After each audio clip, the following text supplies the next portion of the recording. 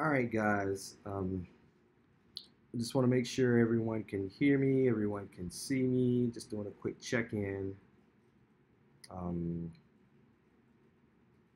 let's see, with Brooke, we got All right, guys.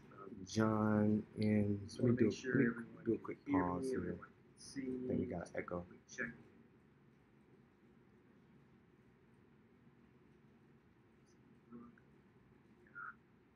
So, can you all hear me okay? There's John. There's Valerian. I'm slaughtering your name, so I apologize. Good afternoon. Then there's Ahmed. It's Brooke. It's Dev.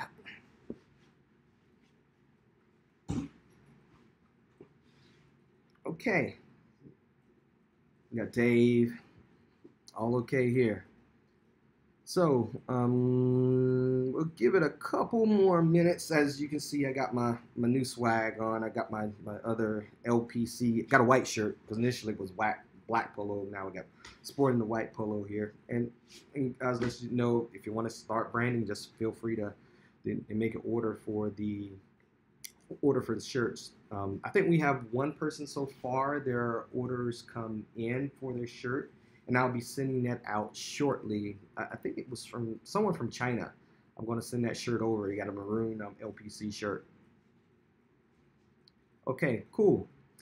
All right, so what we're going to do today, we're just going to do a quick market update. I guess most of you know how the market is doing. Then we're going to do an ATM update.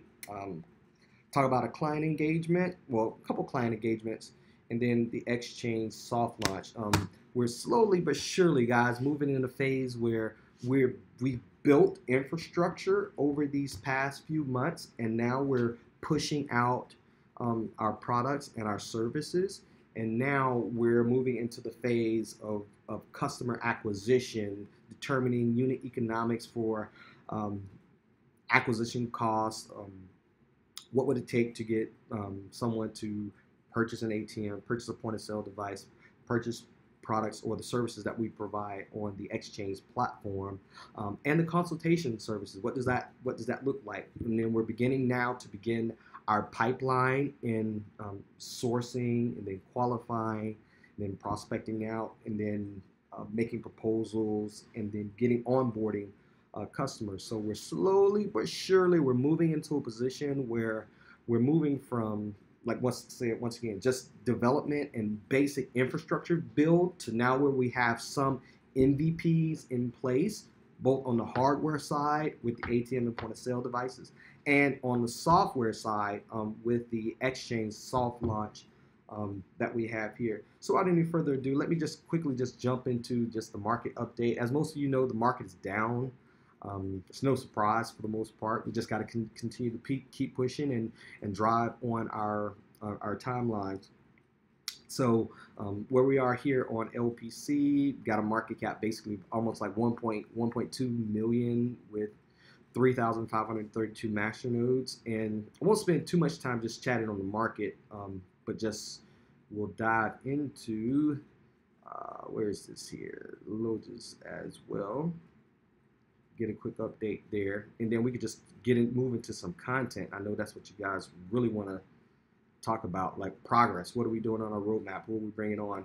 With LGS, we got a market cap almost like 500,000 with 1,500 master nodes that we have in place. 75% lockup rate, which is pretty good in terms of where we are now.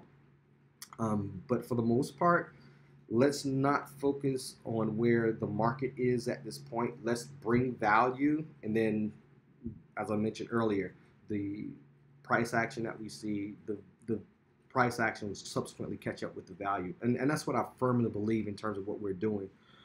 But the market it's horrible at this point, and there's nothing else I can say about it. All right, so with where it is in terms of just the market update on the two projects, we'll slowly but surely move into the ATM update. What I'm going to do here is I'm going to see if my computer will quickly get me into where's that, Twitter. There we go. Press enter and see where we are here. All right, so I'm going to move into some just quick tweets now to give us some information that I really wanted to go over. Where we are here now, guys, is I put out the tweet in terms of where we are in launching the Masternode ATM, the Gladiator. We talked about it here on Twitter. Got some decent reaction out of it for the most part. People wanted to know more about the machine. Some individuals wanted to ask more about. In the comment section, they said, "Hey, what we're saying is not necessarily true." But we got John making a statement there in terms of that sovereignty. Yes, building out infrastructure. And that's what we're doing for the most part. But we did get a comment saying for the most part that he loves what we're seeing, but at the most part, it's not accurate that we are the first Masternode ATM. But I came back and I gave a reply. They included Dash as the first Masternode coin on an ATM. It is true that Dash is the first Masternode coin on an ATM, but it's not the first Masternode ATM. What I mean by that, and then I did clarify that a Masternode ATM is a Masternode that's backed or supported by an ATM itself. So as I stated here, the LPC Masternode is configured to run on the ATM itself and pays the local owner's wallet, the owner's local wallet for supporting the LPC chain. So I asked Dash specifically, and I just did a call out, not being too arrogant or anything like that, just pointing out the fact. I'd say I'd love for Dash to point out a fact, if it is true, that they have an ATM or they're on an ATM and the ATM is actually supported by a Dash node. Didn't get any reply from Dash as likely expected. Another project referring to them, they probably don't see us as being any worthy of reply. But it's a fact. Until anybody presents evidence to the contrary, we are the first and only Masternode ATM where it's an ATM backed by a Masternode. So the Logis, and LightPayCoin Masternode, we've partnered to create this ATM with the features mentioned earlier.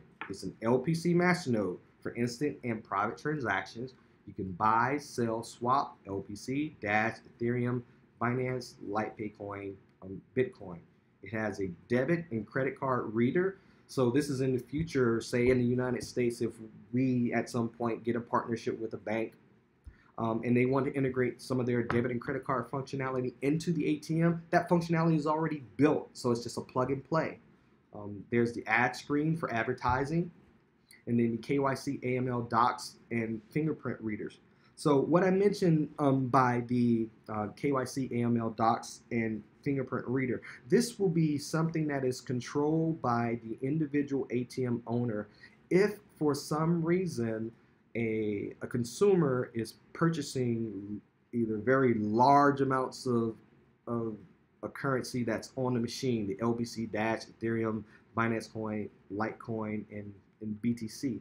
If there's some suspicious activity in terms of the transaction histories that are taking place, then the ATM owner has a responsibility, and they can check and require some KYC AML docs. They don't necessarily are going to the point where they're meeting a person like face to face to say, hey, give me your information, let me talk to you on the telephone. There's a scanner and a reader where an individual can submit some identifying information if it is in fact the case that the ATM owners, and there's some guidance around that, is detecting some type of, say, suspicious activity. But that's something that's on the responsibility of the ATM owner for doing KYC AML. They don't have to do it to everyone because it's the case, it's a machine. It shouldn't be that arduous of a task. Every single person who comes onto the platform, you have to do KYC and AML, but it's only the case where you just detecting some suspicious activity, and that's the policy of a lot of the exchanges. Well, and there's some decentralized exchanges, like with centralized exchanges, some they'll let you just sign on and you can just conduct transactions without going through KYC. But then at a certain point, once you cross a certain threshold, say you want to do say 3 to 4 BTC in transactions or even 50 BTC in transactions, you have to go through KYC ML. And I think that makes sense here as well. Decentralized exchanges, for instance, like Changely, they go through KYC. Members are submitted through KYC AML if it's the case that they detect some of that very suspicious activity, say very large transaction volumes in short periods of time, and address tracking if say for instance they're using a non-fungible coin and there's evidence brought by an external agency and say, hey, we think something's happening, and then we should go through KYC AML. KYC AML for that individual. And then there's also video support. So I think, and this is my opinion, and I'm just stating this, doesn't necessarily have to be for the record or anything like that, but I'm just putting it out there. I do believe that the Masternode ATM is the killer app for 2019. So we're going to be pushing a lot of things forward to bring that to fruition. A lot of marketing, a lot of sales. And now that I say that, if you hadn't had the chance now, go ahead and like, subscribe to our channel. Even though we have 3,500 masternodes, about 14,000 people in Discord, 4,000 or so on Twitter. We have followers on various channels, but it's the case we need to build up our presence on YouTube. I do think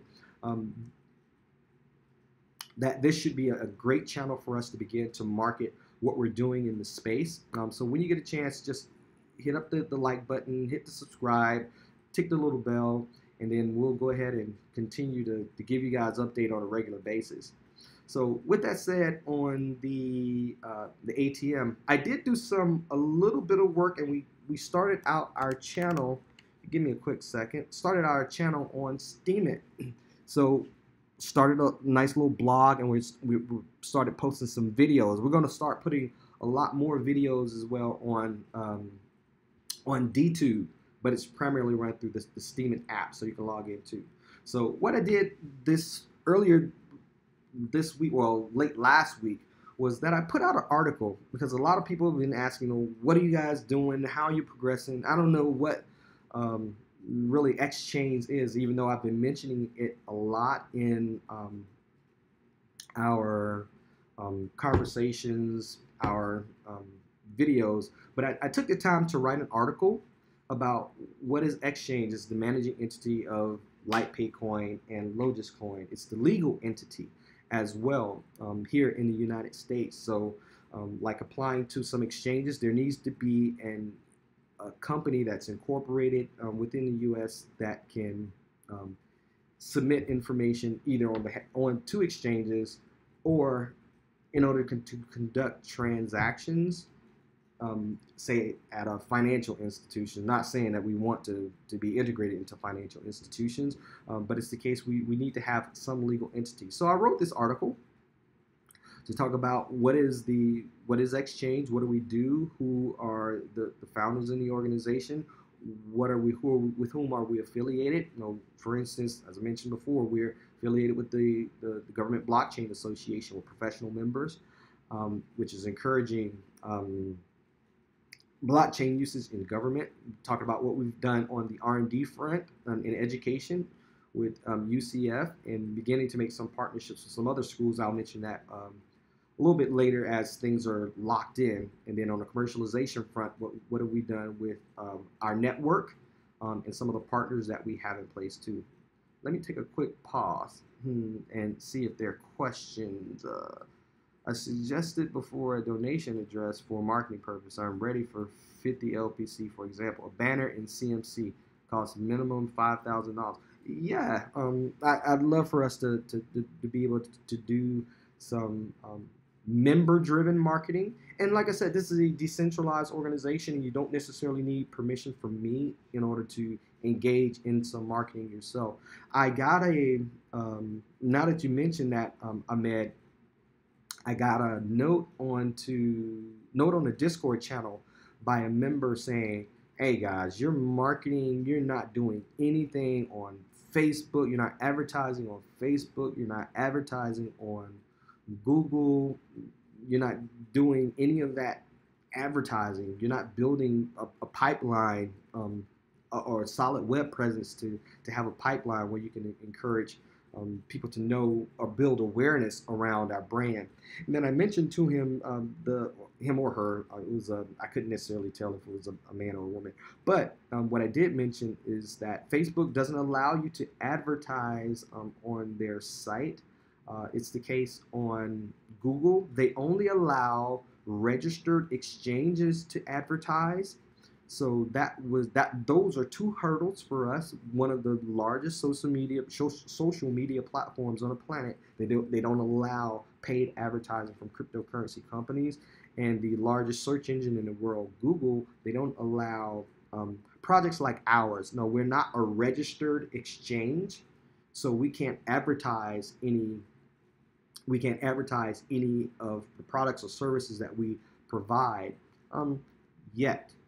So that's what I did explain, but I mentioned that we're beginning to move into some areas where we build out our social presence on YouTube, on DTube from a video perspective, on Instagram, on Twitter, on LinkedIn. We want to target businesses, so that's why we're on LinkedIn.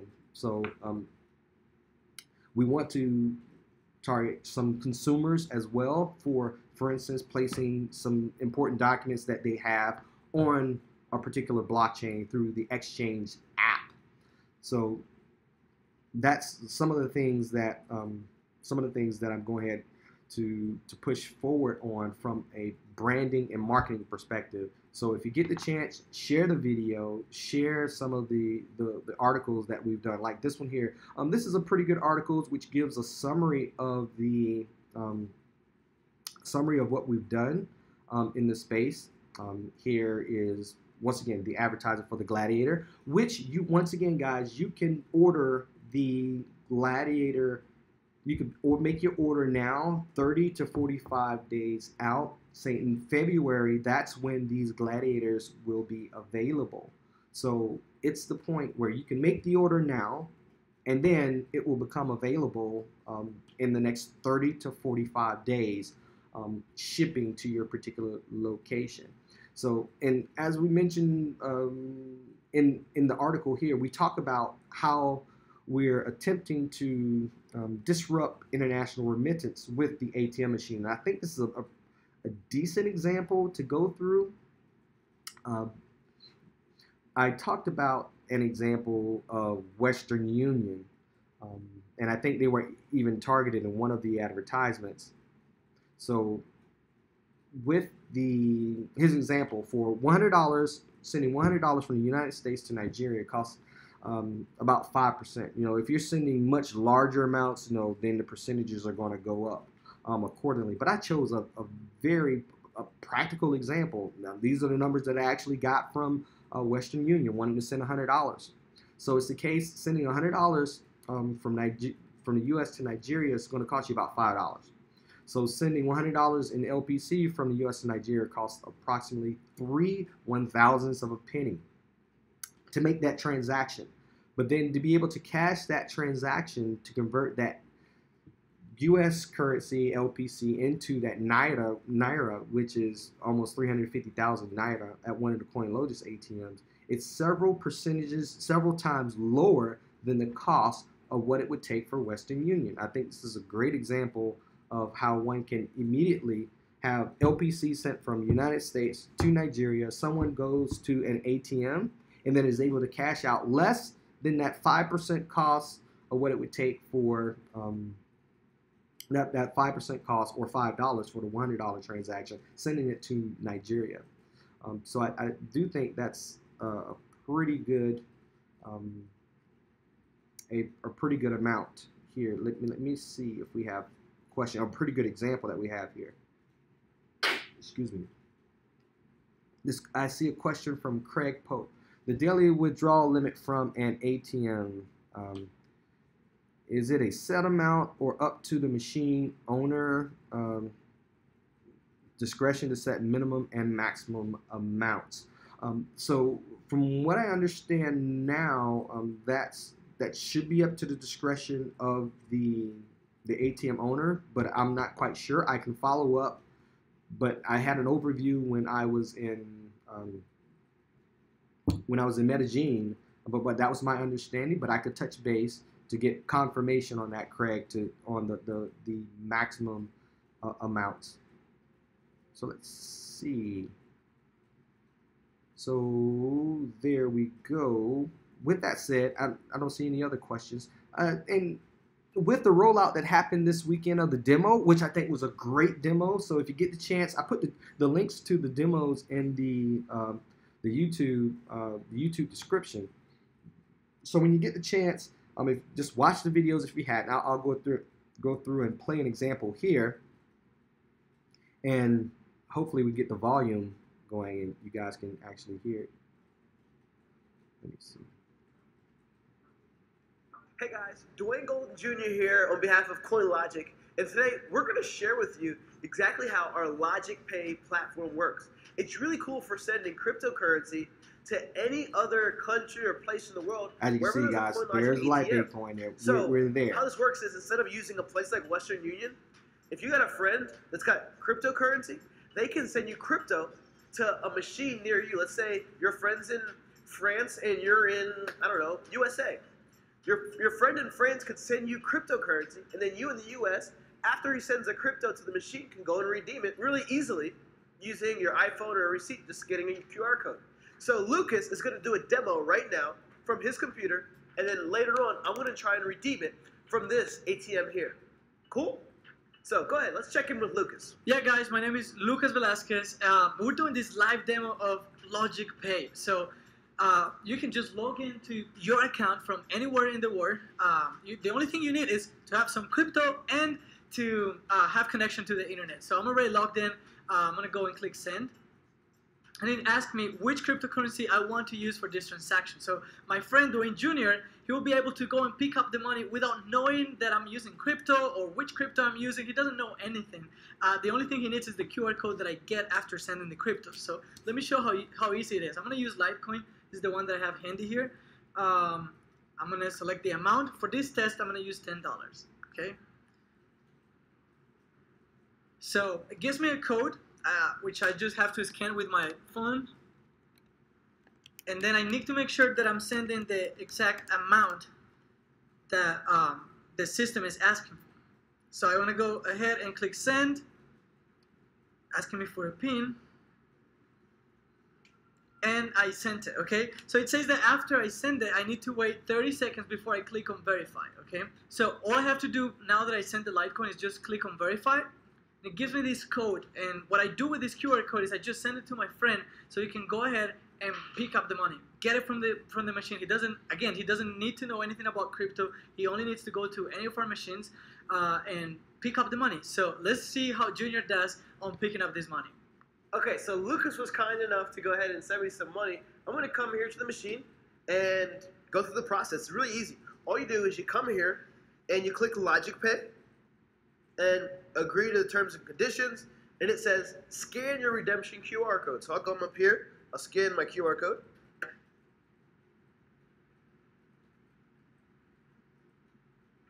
Okay, now I've scanned it. It says you may now receive $10 US.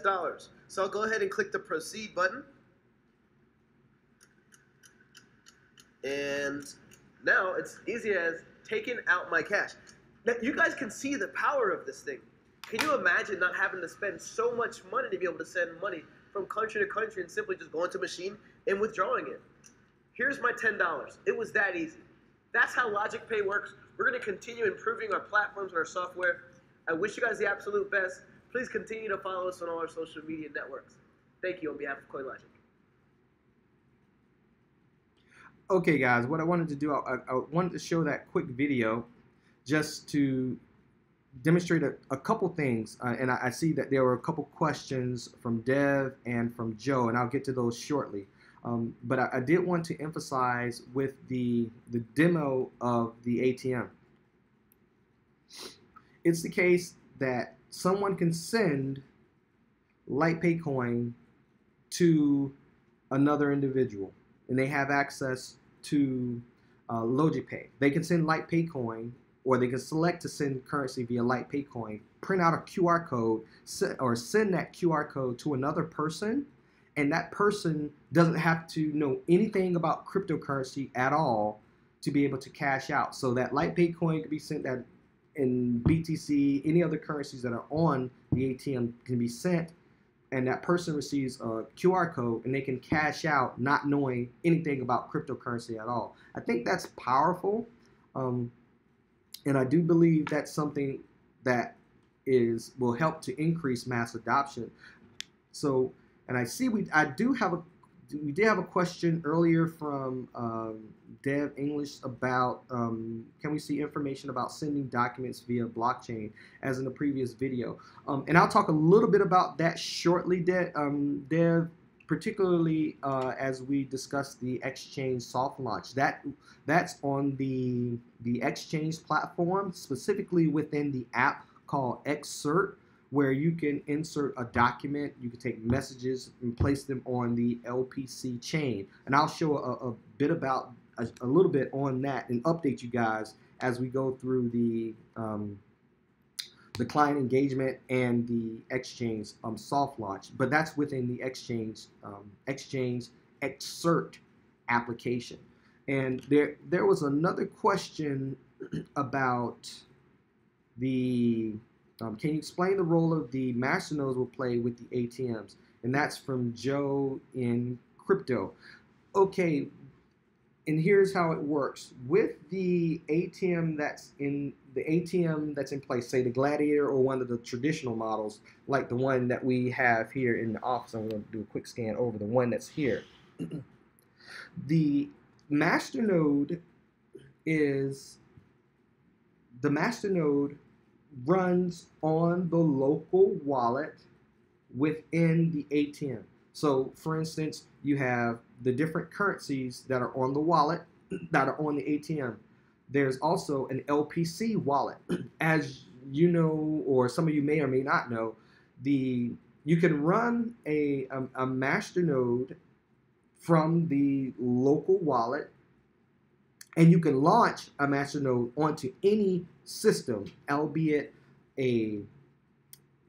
say you have a Raspberry Pi, another computer in your home. Also, you can run it from, say, an ATM, which actually has a computer inside of it with hard drive space. So with that, the payments that will be made to the wallet will load the local wallet of the ATM. So it's the case that the local wallet is serving as a masternode, protecting the blockchain, or serving the role of sending instant transactions and private transactions, well, in addition to any currencies or any coins that are not locked up, that sit on that wallet and is open and has connection to the internet. Now that wallet serves as a proof of stake confirmation node, as well as payments are being made to that local wallet. So the answer, will it generate additional income for masternode owners? Question mark. The answer to that question is yes. So if so, how will masternodes be selected by the ATM? Because it's the case, due to regulations around us being able to sell masternodes here in the United States, we are encouraging all of the owners of the ATMs to acquire the masternodes themselves. So it's the case that the ATM will run on the masternode will run on the ATM, and the masternode will be owned by the specific ATM owner. So now the ATM owner owns the ATM, they own the masternode, they own all the funds being sent to that masternode, perhaps it's the case as we build out other features and other geographies that don't require us to have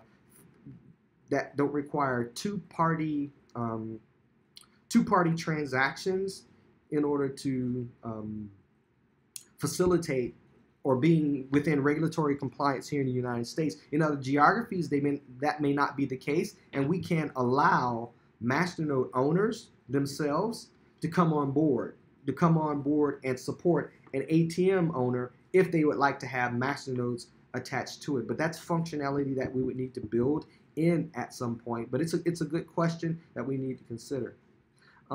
Dave, I hope my daughter don't see that demo. Bank of Dad just got easier. Yeah, we're targeting a wide variety of different areas because during as the rollouts happen, and it will be the case, our organization Xchainz will be acquiring and deploying nodes or ATMs ourselves, backed by the masternodes. We have to do do certain case studies in various areas. There's some work that's been done already by the team at CoinLogic, but we want to do some studies ourselves, placing ATMs in malls, in airports, where you have a lot of foot traffic. Not necessarily in, say, like, and not to say that trucking stations are bad places to have ATMs, but that's not necessarily an area where we're going to get, say, for instance, 10 to 15,000 people in the course of 2 to 3 hours walking past a particular device. So we'll be targeting, once again, some of these large malls, some strip malls perhaps, but it's a matter of studying the location. Where are people walking? Where are people standing and just hanging around? Where do you have captive environments? What I mean by captive environments, like, for instance, you go to, a great example is Atlanta Airport. I think one of the largest airports in the country. It has a lot of foot traffic. It has a lot of people just lingering around, waiting for their flights. At the same time, you have currency exchange happening at the airports. So it would be ideal for me if I could select an ideal location within the airport, put the ATM right next to the currency exchange and next to the highest concentration of stores within that airport. So as people are walking by, they're maybe looking at the ATM, they're going to the exchange, going from one country to the next, and they say, oh, okay, I want to switch to crypto because, hey, this country accepts cryptocurrency as a part of it. Like in Japan, they accept cryptocurrency and they consider it as legal tender. So that's an example of being able to place the ATMs in locations and study that traffic, study the transaction volume happening in the various locations, and then begin to optimize on that. Let's see. Let me go back here looking through this. Can you explain the roles of ATMs? Can you explain the roles of masternodes will play with ATMs? I know you, Joe, you say, please address my question. I think I addressed your question. Can you explain the roles ATMs, the masternodes will play with ATMs? I just explained that, saying that the masternodes are attached to the ATM and actually support the blockchain. But it's the case that the wallets, the funds for protecting the masternodes pays to the ATM. Will it generate additional income for the masternode owners? I answered that before, and I just said, yes, the masternode owners do. It does generate additional income. How will the masternodes be selected by the ATM? I mentioned that one as well, whereby the owners of the ATMs will purchase the masternode. So I think those are the questions that I did address. So I don't see any other questions that you have, but I think I've addressed those. And if it's the case I didn't answer it, and write it again, and write it where it makes where it would make sense to me. That's how I understood your question. So if the answers are not to your liking, just let me know. So I'm gonna continue to drive on from this point and move on to the client engagement. So And Adams, yeah, and he's not here. He's not here today, probably because I was on a client engagement yesterday, and was unable to do the webinar at the scheduled time because I was actually not in place. So on the client engagement this week, actually had two prospective client engagements. One was with an international cloud-based software company. And they have moved to some initiatives where some of the thought leaders within the organization are now talking about how blockchain can be used within various aspects of organizations. I did reach out to some of those points of contact within that organization. I gave a demonstration on a call, and then at that point in time, the point of contact said, "This is great. I want to pull some more people into the fold. Just can you give me a little bit more time to round up some of those decision makers?" So it was a great first demo that we had, and we talked about various things: blockchain for payments, blockchain for human capital management, LPC blockchain for training and certifications and compliance, and also blockchain for use within, say, medical records. So this large cloud-based software company has a lot of different clients in this space, and I think it would be a great partnership for us. So that one went very well. So we're at the point now where we're moving on to that second phase, getting some more decision makers at the table, and then talking about the benefits and of LightPay coin and loading on, and actually the same thing around some of the functionality of exert and expose. It looks like we're still trying to come back on. Yeah, now it looks like we're getting some connection back. So I want to take a quick pause. Can you guys hear me, or can you guys see me? I'm just doing a quick check. If you can type something in the chat, just let me know. You should be able to see the stream, and we get things going back again. Okay. All right, we should have a connection. Let me know. Can any of you, I'm going to say hello here. Can you see me in the chat? Let me know if you can hear me okay.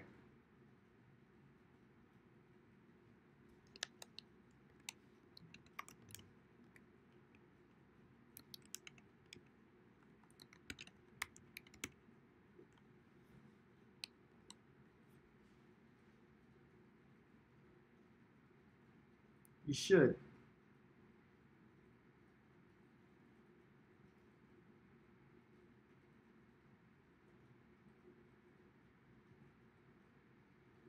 Okay. All right. So it looks like we got connected again. I'm sorry for the disconnection. So I'm going to move forward on the next thing. I was mentioning earlier on the client engagement, the one with the cloud-based software company. That one went well. Moving on to the next phase. We also had another client engagement with a university, and we gave a presentation. And I'll quickly, if it makes sense, I'll just do a quick walkthrough of what we did with that client. It was a client engagement with Lumina, and then we gave like the basic definition of blockchain, talked about the innovations and the process flow of what could be done. And then we said selecting the blockchain, and then we talked about the user interface of Xchainz, and then we took up some questions. And I could post these slides if you'd like to take a look at it, but we described what is a blockchain, what are some of the innovations that are taking place in this space with blockchain, using blockchain technology. And I talked about a process flow of a student registering any asset or transaction, or going through a transaction, either taking a test, completing some work assignments, getting a degree or certification. Then we talked about different types of chains, open source, proprietary chains, and we also talked a little bit about LightPay coin being able to be the blockchain that we use for the educational implementation. We talked about the Xchainz user interface, like the log on, and then we describe, say, the logging on to the back end, and then using the application. In this particular case, it's the, if this is going to come up here, there we go, the Xcert, where you can certify documents. This gets back to Dave English, I think Dev. Yeah, it was Dev's question about using Xcert. So being able to certify documents on blockchain, it's the case. We do have the interface that's here, but it's the case, the full rollout, going back earlier to the soft launch, it's going to be pushed back a few days because we still have to do a few more like tests around security. Don't want to let you onto a platform that's not secure. And then there are a few other things around the Expose API that we're doing, but we're still looking to do that push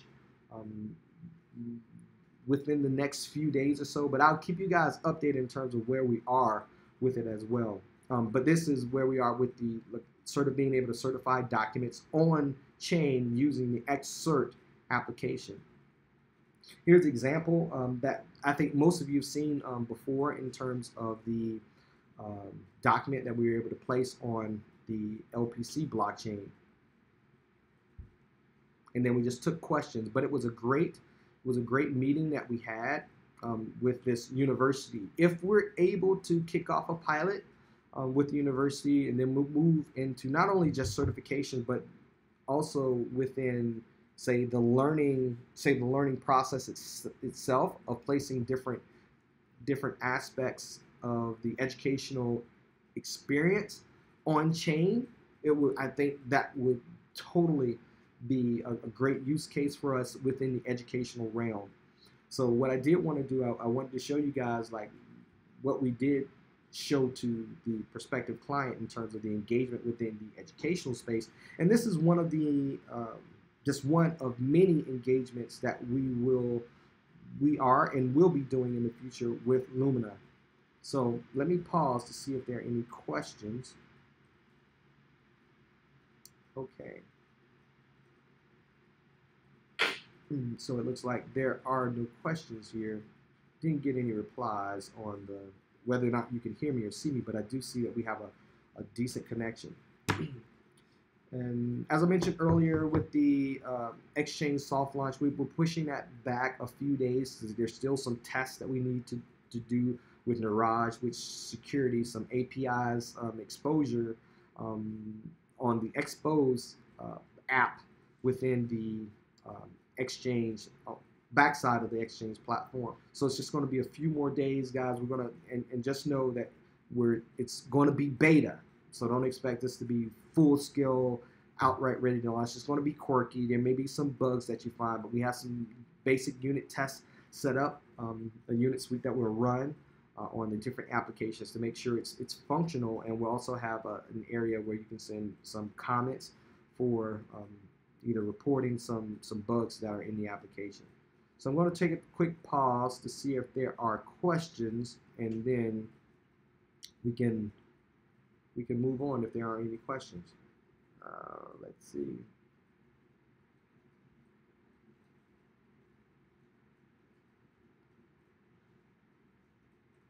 Looks like we haven't had any other comments from there. But let me know if there are any other questions or comments and concerns that you have. This webinar looks like I covered all the topics: the market update, the ATM update, client engagement, and also the Xchainz soft launch. So not quite sure if the chat is fully functional there.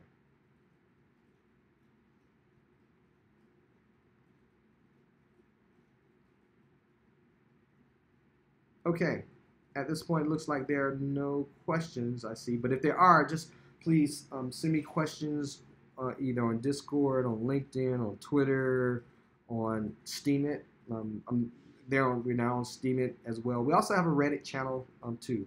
So I appreciate the call. If you have any other concerns, just let me know. Appreciate the call, guys.